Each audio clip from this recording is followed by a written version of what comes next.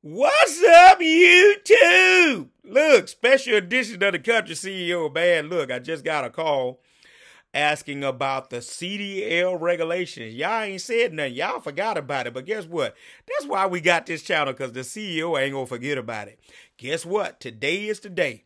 The last day that you could have gotten CDLs without having to go through school. My. 21 years, how times have changed, because I didn't have to go to school to get my license. I studied the book, passed the test, took the driving test, got my license. Wow. But guess what? Today is your last day.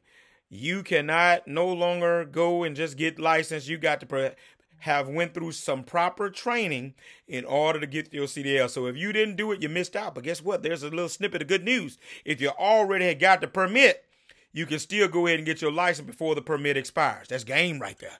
Don't miss that. Video coming up on this next month. Next month, I'm going to do a whole video on this, but I just had to duck in right now to give y'all the end-time game so y'all can get your ducks in a row, because today was the last day you could have got your CDL license without going through driver training.